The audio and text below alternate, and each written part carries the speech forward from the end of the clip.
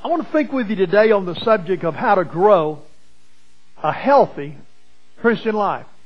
This day when we stop and think about fathers and what they mean for us, we need to remember our Heavenly Father and what the Father did for us. I'm reminded back as to what Father's Day is all about and when Father's Day actually got started. I was looking back and reading the story on that. Maybe you know it already. But this is the 110th anniversary of Father's Day. 110 years ago, at this time, Father's Day began. And it all began because a lady was sitting in church. Her name was Sonora Dodd. She was sitting in church and she, on Mother's Day, and seeing mothers being honored, and she thought to herself, why did dads not get honored? Why are they not being honored too? And so she came up with the idea of honoring her father on this day in history, and it turned around and became a holiday that is now remembered in many places all over the world. And as we think about that, what is the purpose of fatherhood? What does fatherhood have unique in it? We're going to be looking at 2 John today, and we thank you, Rich, for reading that for us, the brief verses there in front of it today. But we're going to be talking today about, from 2 John, a story about what John, one of the apostles, felt about what was going on in the life of people. As we think about Father's Day, it's very similar. And God designed fathers to be a remembrance of who He is. And that's exactly what role we have. We have the role of acting like God is to us. And that's an awesome role, as you can well imagine. Without a dad, do you know you wouldn't be here today without a dad? And you might say, well, my dad wasn't much of a dad, or he might have been a great dad. But the truth of the matter is you wouldn't be here today. You were born because your dad participated in it. And without him, you wouldn't be here today. So fathers are an important part of our life. And without them, and fathers are to love us and they're to teach us. This is important. God gave this for a reason, I believe. And we see that here in 2 John today. When we accept a personal relationship by being born with our Father, we accept a personal relationship with Him. He will always be our Father. Whether we like it or not, He will always be our Father. And He will always have that influence on our life in some way, shape, form, or fashion. And when we stop and think about that, it's what we do with that relationship, what He does and what we do, that determines the quality of that relationship. Amen? If your father was a good father and you were a good daughter or son, that is a great, strong relationship, and it goes a long way in your life today. It made you who you are in many ways. As we think about that personal relationship, I want you to understand that when you come to the point that God convicts you, that God loves you enough, that He wants to have a personal relationship with you, just like your father had a personal relationship. He wants to birth you again. He wants to bring you into this world in a whole new life than the life you had that your original father gave you. He wants to have the same relationship with you that your father was given. And that is to birth you into this world. And how does He do that? Well, He has to pay a price. Just like a father has to pay a price to be able to bring you into this world, so does God the Father. And God the Father loved you so much that He sent His own Son down, Jesus Christ, to earth, and He took and paid the price. How many of you would say, you know, your father was not all that he should have been? How many of you would say that? That there were areas in which he did not stand up to what he could have been, his full potential. I think we'd all have to admit that in some way, shape, form, or fashion. If we're a father, we'd have to confess that that's true in our lives too, that we weren't all that we should have been, that there's things that we say, I should have been better in this. Well, the Heavenly Father, He is not lacking in anything, and He sent His Son for a reason, and that Son took and paid the price for all the failures of fathers. Every father's failure was paid for. You have no excuse for not having a good relationship with the Heavenly Father because of an earthly father. You have all the reason in the world to appreciate the Heavenly Father, because Jesus took and died to pay for any sin, any difficulty, any lacking in an earthly father. Jesus paid the price so that you could have a perfect relationship with the Heavenly Father and be all that He expects you to be. Sometimes people tell me, well, I just can't do that. I just can't forgive. I can't grow in that area. I can't do that. I can't make that step. I can't be that person that you're saying that the Bible tells me I've got to be. Yes, you can. Because Jesus paid the price so that all your sins are forgiven you against the Heavenly Father. And He expects you, in turn, to look like the Heavenly Father, to act like the Heavenly Father, and to forgive like the Heavenly Father. We have the ability as Christians, when we accept Jesus Christ in our life, we have the ability to do everything that Jesus did in paying the price for other sins and for our own sins. I want you to understand that. We accept a new personal relationship with Jesus. That's with the Heavenly Father through Jesus Christ, when we accept Jesus to be the boss of our life. You see, that's the only way it's going to be. Now, if you look back and you had a great dad, if he wasn't a boss in your life, then, my dear friend, you'd missed out on some things that you needed to do. You didn't do everything that he said to do and do it the way he said to do it. You missed out on some great instruction that was there. Maybe you felt like he wasn't qualified to do it. But who in here could deny that the Heavenly Father is qualified to be a father to us in every way, shape, form, or fashion, and to do it perfectly? And He took and paid the price for us to forgive any ill will or any problem that occurs in our life, so that we can be equal in the love of other people, the love of and forgiveness of other people, just like God the Father forgives us. If we cannot do that, then it says something about our relationship with the Father. Sometimes we look at a child that's born in and we say, now, who does he look more like, father or mother? And sometimes we come away and we say, doesn't look like either one. And we begin to wonder, and we ask the mother, you sure that's your child? And, that's a pretty easy answer to say, right? Well, I want you to understand that when Jesus came to live inside of you, if He came to live inside of you, He birthed you and you are a child of God. If you don't act like it, then there's a problem. You may not look like Jesus, but that's your problem, not His. He's a perfect Father to you. As I think about this morning, I want to take and look at how we can grow in the Christian life. How can we be like Jesus in His Christian life? And I took as my text, as I was studying this week, a passage that spoke to me about this. And I'll bring it to you today. In Matthew, Mark, Luke, John, that's over at the beginning of the New Testament. But if you go to the end of the New Testament, before you get to Revelation, you'll find another John. And that is 1 John, 2 John, and 3 John. Now, in 2 John, there are only verses. There are no chapters. There's no chapters. So 2 John, verse 1, verse 2, verse 3, verse 4. And it's right at the very end of your Bible. As you can see in my Bible, I've got mine open too. 2 John there. It's right at the very end there. And there's only 2 points this morning. We'll be out of here in a few minutes. And when we get through this, we'll see that there's only 2 major points in here. First major point is that we have to practice the new life that we get by God the Father birthing us into a new life through His Son, Jesus Christ, and the Holy Spirit come to live inside of us. And not only do we need to practice it, but we need to protect that relationship that we have with the Father. We need to protect it and stand up for it. As I think with you this morning in this passage, and we go to the Scripture, let's pray and ask God to open our minds and give us a clear understanding of what this passage is talking about. Heavenly Father, thank you so much for sending your Son, Jesus Christ, to show us how to be a father, to show us how to be a true person of God. Father, to give us the ability to live like a true father, not like one that would act like the world, but one that would act like you, Heavenly Father.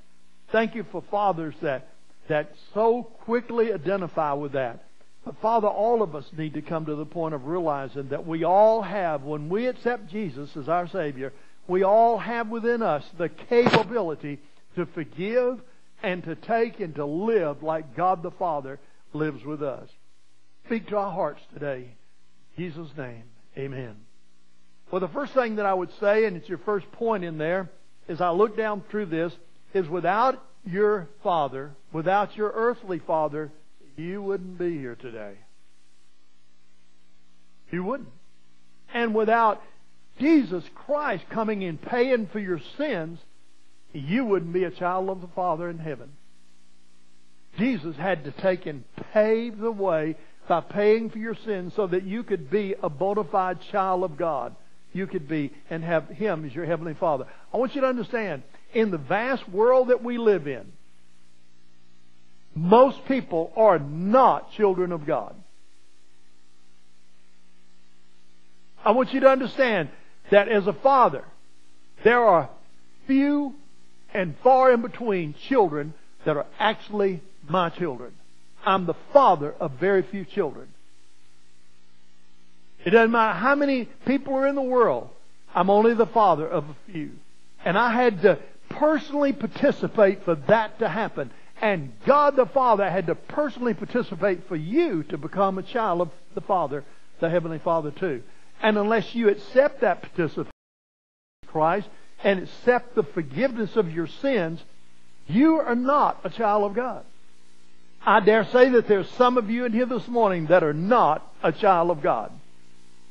You might want to call yourself a child of God. You might say God the Father is your Heavenly Father. But the truth of the matter is He's no more your Heavenly Father than I'm the father of all the different countless people in society out there.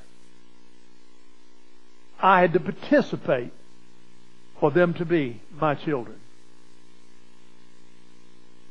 Either by natural selection or by adopting or bringing those people into my... Only then can I become their father. I have to take and give something. I have to take and forgive things. I have to take and put things in place for that to happen. And I want you to know that's exactly how you become a child of the Heavenly Father, is by accepting what He's done for you and allowing Him to be your Heavenly Father. Amen? First thing we got to do is, when we become a child of God, is we got to practice. We got to practice. Practice that this Christian life that God has given us. Whether you're thinking of the earthly Father and Son, as I've got pictured up here, or whether you're thinking of the Heavenly Father represented by the church. The church is the gathering together of all of God's children. When God's children in a certain area come together and assemble together, they become the church. They become the family of God. And that's important. That's what we are here today. Now, that's not saying people in a different church or different location are not the same. They are. But as we come here together and align ourselves together and make that commitment to one another, we become the family of God. In other words, the children of the Father right here at this location. This becomes a church. The church is not you out there in society. The church is you assembled with those that God has put you together with in worship. We grow when we practice the Christian faith. Whichever one it is, we grow as we grow in our relationship with our children. Even as we're older, we can still grow in our relationship as a father to those children. And they have to participate, you understand. And God has done everything He can. He has literally paid for everything you've ever done wrong against Him. It's all paid for through Jesus Christ's death. But you have to accept that and then begin to practice it, or you won't look like a child of the Father. The truth is so important here. The truth is not something that we just study or believe. The truth that God is your Father is not something that you study about by studying the Bible and reading a lot of passages and say, I'm in the Word of God. I know that God's my Father. It's not something that you believe and say, well, I believe that God's my Father. It's not that either. It's only when you accept the payment Jesus Christ made to forgive you of your sins that you enter into a relationship with God the Father. Until you're willing to accept that, and Jesus says it has to be done publicly. He said it this way: if you're ashamed of me, to tell other people that you're doing it, if you're ashamed of me, I'll be ashamed of you, He says. And that's no father relationship. You may think you're a child of the Father, but you're not a child of the Father if you haven't publicly accepted the payment Jesus Christ made for your sins. Look with me at verses 1 through 6 here in this great passage found in 2 John. Now the elder is a person, it's recognized as a pastor, it's recognized as a spiritual leader, usually an older person. It's a person that has wisdom in the understanding of the relationship of God and the church. An elder is someone that not necessarily is the pastor of a church, but is a person of spiritual leadership that brings the Word of God to us and teaches the Word of God to us. Not somebody that talks about great things, but somebody that teaches us the Word of God and becomes like a father. Now, agree with me that not all people that fathers are actually dads. Would you agree with me that there are men that have brought a child into this world that are not a father to them? They legally are. We like to distinguish in our culture the difference between a father and a dad. A father, anybody can be a father that sires a child into this world. But a dad is something that he has to work at and build, and you have to participate with that. Now, the elder is representative of God the Father, and the elder has a responsibility to take care of the people in the church. Now, we're writing at this particular time in society when being a church, being a gathering of God's people together was purity dangerous. People got killed for that. And so there are words that are used in here to describe the church. And anybody see the word that describes the church in here? Read the words up there. To the what? It's on the screen. To the elect lady. That's the church. That's the assembling of God's people, is the elect lady. And who are the children that are in her? That's the members. Yeah, that's you. Okay, so the elder, this spiritual leader responsible for this congregation, this spiritual leader, he may not be the local pastor, but he's certainly a respected pastor that is teaching them, that they look to for leadership and things like that. The elder writes, and he's writing to the elect lady, in other words, to the people that have been called out of the world and have formed a congregation, formed a church. You're called an elect lady. And the members of the church are called the children. To the elect lady and her children, whom I love in truth. And then he says, I love you so much, and the truth is that I do, and it shows up in the way I act towards you and the teaching I give you. And not only I, but all also who know the truth. Now we know in Scripture that there's one person referred to as the truth. Who is that? Jesus. Jesus is often referred in Scripture as the truth. And remember, it is dangerous for a church to meet together. Sounds like today, doesn't it? But I'm talking about it's dangerous for a church to meet together in the day that they were doing this. They came in and killed not only the elder, not only killed the pastor, but they would kill any member of the church that would not denounce Jesus Christ and quit the church. It was dangerous to come together in that day to worship the Lord. But God commanded the people to come together, to assemble. Forsake not the assembling of yourselves together, He said, as so many have done in this dangerous time. There are a lot of people today that say, I just can't go to church. It's too dangerous for me to go to church. Well, I want you to know something. The Bible gives no excuse whatsoever. In fact, the Bible demands that they do it. The assembling together of God's people ought to be more important than your health. Your spiritual health demands the assembling of yourselves together to worship the Lord Jesus Christ. You say, well, maybe it's against the law in some places. It didn't make any difference. It was against the law for these people too. And they didn't catch coronavirus. They got killed. They got shot, knifed, head cut off, or whatever because they assembled. And it still goes on in societies today. So the Word of God, as we read here in 2 John, continue to read with me. It says that because of the truth, and Jesus is known as the truth because of Jesus, it's saying, because of the truth that remains in us and will be with us forever. I want you to understand that when Jesus comes into your life, He's not leaving.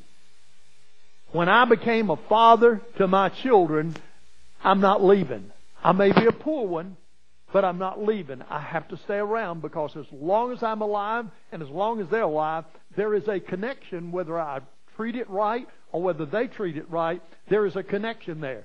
And when we give our lives to Jesus, there is a connection between us and God the Father through Jesus Christ. Now, he goes on to give a nice greeting. It's a greeting that was common in that day. In my younger days, we used to write a lot of letters to people. That was the normal way of corresponding. We didn't have cell phones and TikTok and Facebook and all those kind of things. We wrote letters. And this is the form in which they wrote letters in that day. Grace, mercy, and peace will be with us from God, the Father, and from Jesus Christ, the Son of the Father, in truth and love. So it's a normal greeting, and it's a greeting from God coming through Jesus Christ as taught by the elder. The elder, the pastor, is teaching them this and helping them to understand what responsibilities they have as a child of God. Are you a true child of God? I was very glad, it says in verse 4, very glad to find some of your children. Whose children? The elect lady. Who's the elect lady? The church, the congregation. I was very glad to find some of your children walking in the truth. It's nice to know that some of the people in your church actually live like it. They don't just talk it. They don't just do it on Sunday morning. They live like it all week long. I see them in the H-E-B. I see them in the store, in the theaters. I see them all over town, and they're walking in the truth of God's Word. You can tell God's alive in their life. It's interesting, and I say it humbly, but often in society, I'll go up to buy something or something else, and somebody will look at me and say, "You're a pastor, aren't you?" And I'll look at them like, "How in the world did you know that?" But my dear friend, they ought to be saying the same thing about you. You're a Christian, aren't you? I used to think it was because I wore a suit all the time. I mean, 24 hours a day I wore a suit, literally. I got up in the morning, put on a dark suit, and wore it, usually a vested suit, and I wore that all day long. In my early days in this church, in this community, I used to walk the streets every day. For at least 5 hours a day, I would go door to door, visiting with people, getting to know people, building the church of God. And they could tell I was a preacher a lot of times because of the clothes that I wore. But I believe more than that, they could tell because of what I talked about and the interest I had in their family, and the fact that if they were outside mowing the grass and looked hot and sweaty, I would just say, "Why don't you sit down and have a drink right now? Let me push the mower for a while." And that's just the way it was. That's the way it used to be in ministry. Is we used to do things just like that. You remember those days. Right here, Midori does. She was here during those days. And that's the way it used to be. And then things have changed. But still, people ought to recognize you as a Christian and know that you are part of God's church, that you're a child of God. It's kind of like sometimes people would say, "Your father was so-and-so, wasn't he?" Because they see in you the same qualities they see in him. But him. And so it goes on to say right here in verse 4 again, please. I was very glad to find some of your children walking, that means living their daily life, in truth, in keeping with a command that we received from the Father. This is not a suggestion from the Father. It is a command. So now I ask you, dear lady, not as if I were writing you a new command, because if he was writing a new command, he would be against God. We're not to add to the Bible. We're not to take away from it. Not as if I'm writing you a new command. He is speaking forth what Jesus has taught. Now I ask you, dear lady, not as if I'm writing you a new command, but one that we've had from when? The beginning of time. All the way back to Adam and Eve. That we love one another. I think one of the most difficult things I see for some people in church, and the true reason for it is not everybody in the church membership are true Christians. That may come as a shock to you. Say, well, they've been baptized, they've joined the church, they attend regularly, but not all are true Christians. How do you know that they're a true Christian? Look at verse 5 again, please. They will know that you're a true Christian. So now I ask you, dear lady, not as if I'm writing you a new command, but one that we've had from the beginning, that we do what? Love one another. Do you know what love is? Now I ask you, dear lady, not as if I'm writing you a new command. This is the way it is. Look at verse 6. This is love. That we walk in accordance with His commands. We have to do what He says. And this is a command, as you have heard it from the very beginning, that you walk in love. So you say, I just don't like her because she offends me. I don't like her because she hurt me. I don't like him because of the way he talks. I don't like him because of the way he acts. Well, my dear friend, there's a problem right there. That means you're not a part of God's family. Just, sorry. Not me speaking. You can get mad at me, and sometimes people do. But all I'm doing is reading the Scripture. God says you're not a part of His family.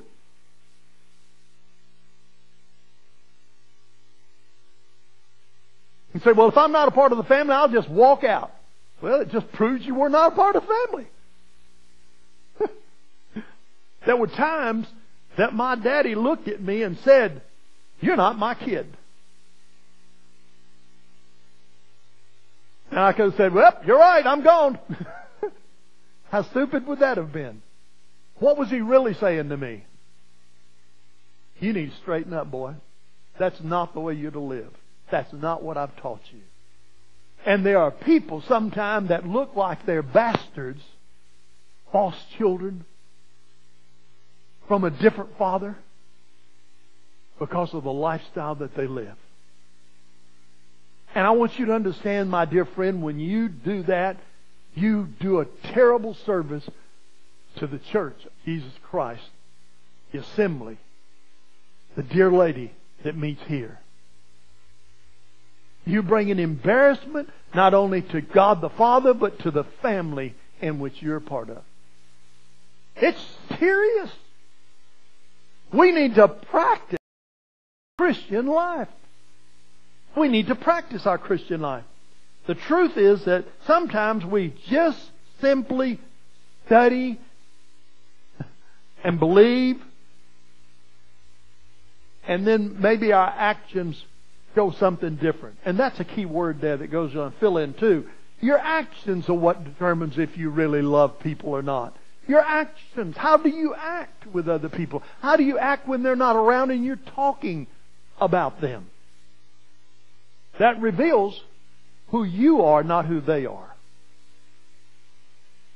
We need to practice. John rejoiced because he in some certain way revealed that he was part of the lady's family. The elect. Belief can be pretended, is your fill-in. You can pretend that you believe Jesus Christ. You can pretend that you're a Christian. You can pretend. Do you believe that people pretend to be a girl when they're really a boy? Do you believe the opposite's true? Boys pretend to be a girl when they're not? Do people pretend to be a Christian when they're not? Yes. Can you think in your own mind, in your own psyche, that you are a girl when you're really not a girl? Yes, you can think that. You can get your thinking in line with that and fully come to believe that. But my change your sex. And neither does the fact that you pretend to be a Christian make you a Christian. We need to understand who we are, what we are. And there's only one way by which we may become a member of God's family. Jesus put it very succinctly. He says that unless you believe what? Believe that He died for your sins and that you give your life to Him and that you act like it by going public. Unless you believe and are baptized, you're not a part of God's family. Period. I can go back and look at the birth certificate and tell if I'm really a child of Harry Riddlebarger. It says it right there. It can be proven by blood work. It can be proven by a lot. But can I act like I'm not a child of Harry Riddlebarger Sr.? Yes, I can. Can I pretend that I'm a son when I'm not? Yeah, done often. There's somebody pretending that they live in Eva's house right now. Pretending they live. They've squatted in there, and the police don't want to do their job and kick them out because their hands are tied because of the society that we live in today that tie their hands. That's called a civil matter, and the police are only empowered to take and do criminal matters. So they can come and say, I'm sorry, but they can't do anything because it's not a criminal matter until they start destroying the house, by the way, and then they can.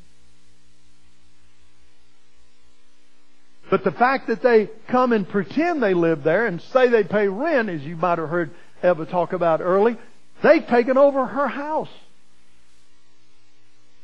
and won't leave.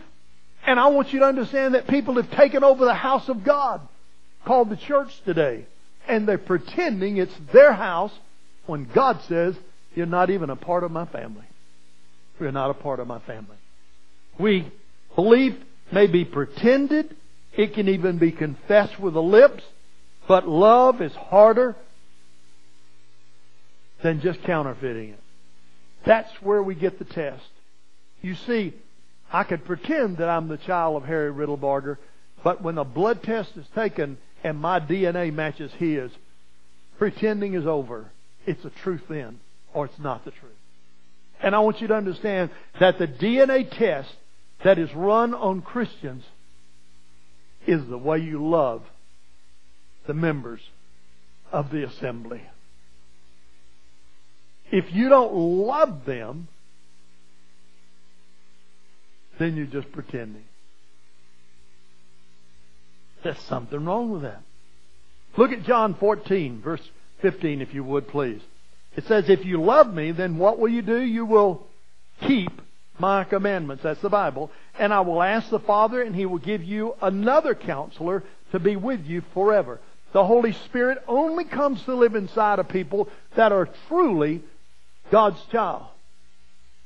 If you say, I just cannot forgive so-and-so, my dear friend, you better really get a quick check on yourself, because you're saying you're not truly a Christian yourself. Because if you were, the Holy Spirit would come in you and you would do things you couldn't believe you could do, because the DNA of God's in you, and God can forgive people that you never as a human being could forgive. You say, well, I just can't forgive. Same thing. I cannot alter my DNA. You can't alter your behavior just because you claim to be a Christian, just because you've been baptized, just because you've joined the church. You can't claim to be a Christian unless you can forgive like God can forgive. That shows the Holy Spirit's living inside of you, and He's the one that's living the life, not you. We need to realize what the Scripture says. And He is the Spirit of truth, and the world is unable to even understand Him. The world is unable to understand the Holy Spirit unless they have Him. You receive Him, they won't see Him, you don't feel Him, you just know it because He is with you, and you will be like God. In other words, if God forgives you without anything being done on your part, then you have to forgive others just because God forgave you, and it's natural, it's part of your DNA. 1 John 3, verse 23 follows up on that. The one who keeps His commandment is a valid Christian. The one who doesn't keep His commandment is a liar and a fake and an evil one, and he's the Antichrist, as we'll see told to us again in just a few moments. 1 John 3, verse 23. Now this is the command, that we believe in the name of the Son, Jesus Christ, and love one another as He commanded us. You talk about other people? You say, well, I'm just telling the truth. And the way we know that He remains in us is from the Spirit that He's given us.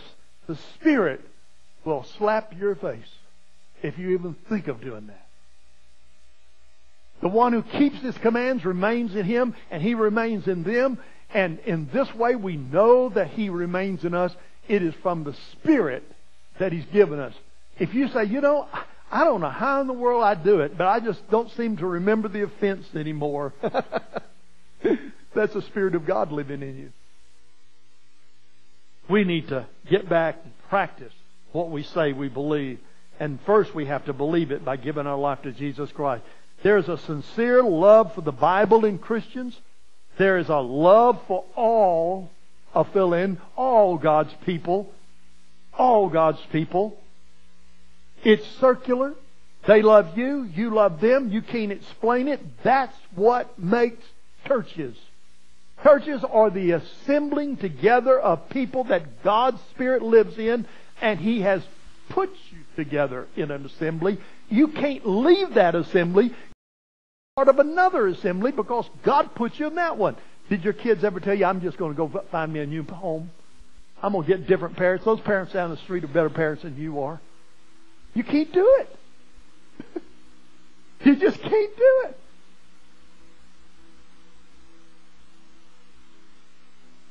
1 John 4, verse 7. Dear friends, let us love one another because love is from who? God. And everyone who loves has been what? Born. You're a child of God if you love. If you say, I don't understand why I love these people. They're different than me. Then that demonstrates that you are a child of God. And the one who does not love does not know God because God is love. You can't explain God in any other way but love. You cannot explain being a Christian any other way but the fact that you love people and forgive people like God forgave you and loves you. Number 2, and I close with this, you need to protect your Christian relationship. You say, what do you mean by protect your Christian relationship? As I was a kid and I'd tell my parents, I'm leaving. I'm going to find me a new mother and dad. I don't want to be a part of this. You need to protect your Christian relationships. You need to protect it. There needs to be a arm around. There needs to be a finger in the face. There needs to be people straightening up and saying, you're not a Christian or you're a sorry Christian, one or the other. Because you just can't do that if you're a Christian. And if you're a sorry Christian, you better stop and think about whether you really are a Christian or not. Jesus died for me. I got to live for Him. That means I got to die for some people that hurt me. Where do we come off with the fact that Jesus died for us, but I don't have to die for anybody? Where do we get such a crazy idea? We have to protect the Christian relationship we have. My daddy said that they were good people. They were good people. If the Father said people, problem is with us. That's how a father acts with his child. That's how he takes and loves his child, is he loves them and forgives them and works with them because they're his DNA. They're his child. Protect your Christian relation. Let's end by looking at verses 7 to 11 as we wind down. How do you grow a healthy Christian life? 2 ways. 1, practice it. And 2, protect your relationship. Protect those relationships that God has given you. Simply, we cannot allow ourselves to be around people that run down Jesus or people that Jesus lives in. Many deceivers have gone out into the world. They do not confess the coming of Jesus Christ in the flesh. This is the deceiver and the Antichrist. You want to know when the Antichrist is coming? My dear friend, take a look around. You may be the Antichrist. Take a look around. The world's full of people that say they're Christians that do not act like Jesus. They're Antichrist, the Bible says. Watch yourselves that you don't lose what you've worked for. You see, you can take and hang around with bad people and it won't be long before you did. You look up in Seattle right now, there's a group that has occupied an area that people own businesses, they have homes, they've spent their whole life building. They've gone in and occupied that, and they said, we don't want any police in here to tell us what to do. We don't want anybody to tell us what to do. We're going to do what we want to do. Think there could be a problem if your family operated that way? And guess what? Last night, There were 2 murders that occurred in that area, and guess what they said? The police came in there and said, yes, there's murders. They told the police, get out. We don't want you in here. We'll handle our own problem. How would you like the public to be handling the problem like that? I want you to understand the church is no different. We cannot handle things in the church our way. God handles them His way. We're to love one another. We're to practice our Christian relationships. Continue reading there. Watch yourself so that you don't lose what you've worked for, but that you may receive a full reward. Don't run around with people that act like that. Anyone who does not remain in Christ's teaching, that means you don't keep doing it, keep growing in Christ's teaching, but goes beyond it, does not have God. There are a lot of people that call themselves progressive Christians today. The word progressive simply means that you evolve beyond what used to be. We're living in a world that is progressive. Also called socialist. We're living in a world today where people believe, just like in Seattle, that they can just make up their own rules as they go along. They don't stay in what is established. They keep making it up every day, going a little bit different and a little bit different and a little bit different. And don't point your finger at them. We need to point our finger at ourselves in the church and see if we're not the problem in society today. Anyone who does not remain in Christ's teaching but goes beyond it, that's progressivism, does not have God. The one who remains in that teaching, the one has both the Father. The one who will remain in that teaching is the one that has both the Father and the Son in him. If anyone comes to you and does not bring this teaching, do not receive him into your home. Do not greet him. For the one who greets him will share in his evil works. If you associate with people like that, my dear friend, if you take and say, well, I don't want to argue with them, you're participating in it. You're not only helping them to go further down, you will become like them yourself. And God tells us the Antichrist. If he denies that Jesus Christ came in the flesh, he is an Antichrist.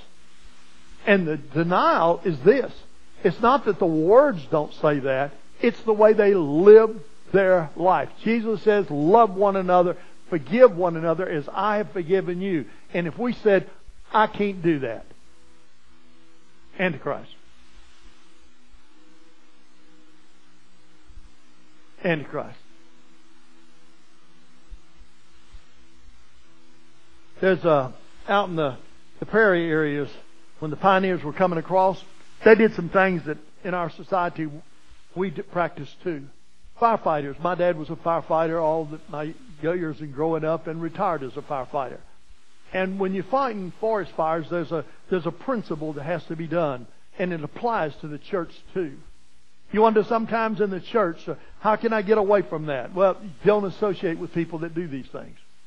Just withdraw your fellowship from them and just say, as long as you're going to do that, I'm not going to be a part of it.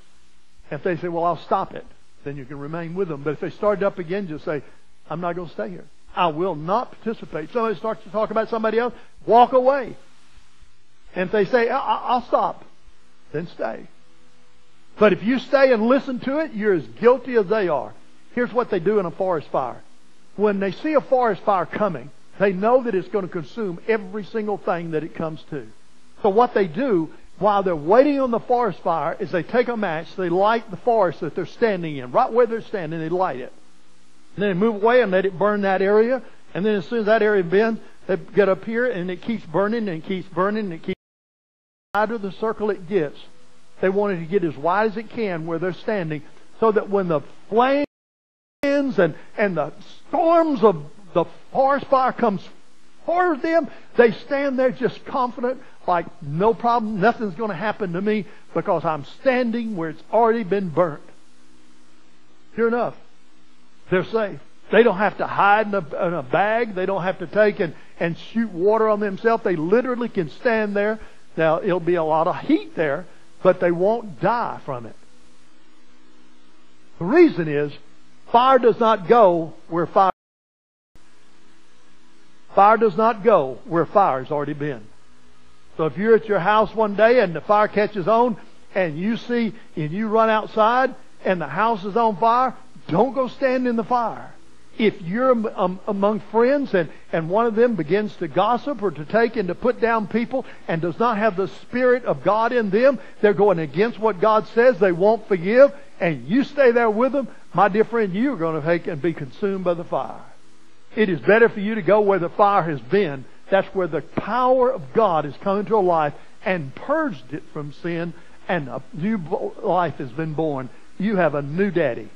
You have the Heavenly Father Himself as your Father now, and Jesus died and paid for you, and you're right now in the family of God, and you're in a protected zone. Fire does not go where the fire has been before.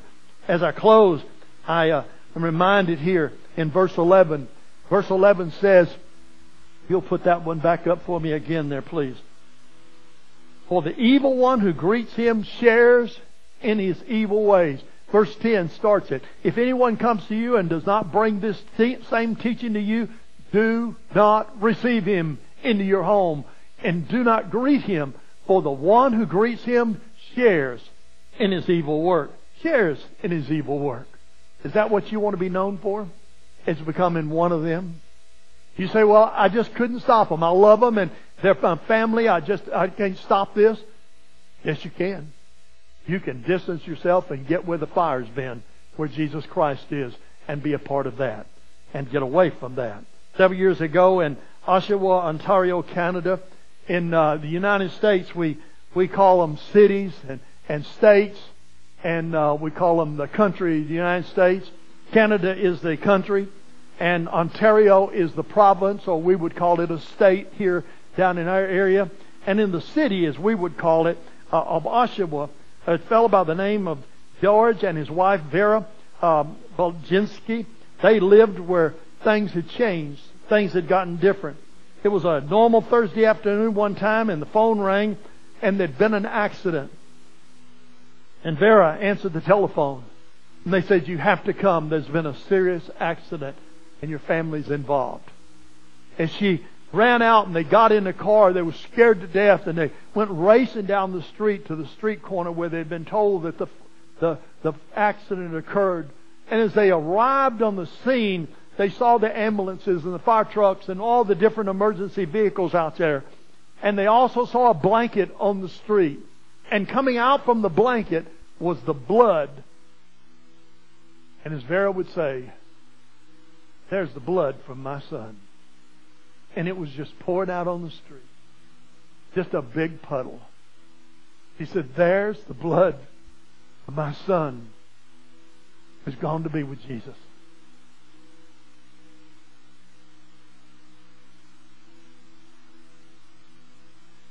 Being a Christian gives you some great insights into what's going on in the world. Non-Christians cannot understand the things that happen in this world. They have to go through tremendous grief and so many difficulties that Christians do not have to go through when they know the truth and what happens when God calls a person home. She got out of the car and she said to her husband, she said, George, there's the blood from our son. And just at that time, the car ran through the intersection and splash, as the car ran through the intersection and splattered the blood from their son. He wanted to get out and take the person in that car apart. But they realized that that was not their son anymore. That was the blood that their son had when he was alive here. But now he was with Jesus. They hurt. They grieved. They didn't think they would make it through. But Vera, for the first time in her life, realized what it was like when Jesus' blood was spilled on the ground, so that she could go to heaven when she died. Vera realized for the first time that day, seeing her son's blood on the ground and how it just ripped her apart, what God felt like when His son's blood was spilled on the ground, so that Vera and her husband George and their son could go and be with Jesus, not because of anything they deserve and not because of any circumstances, but because Jesus has said, your turn, come on up. My dear friend, you and I do not know the day or the hour when God will call us home. Before we meet again, God could call one of us home. The question is, have you accepted the blood that Jesus spilt for you and given up your life?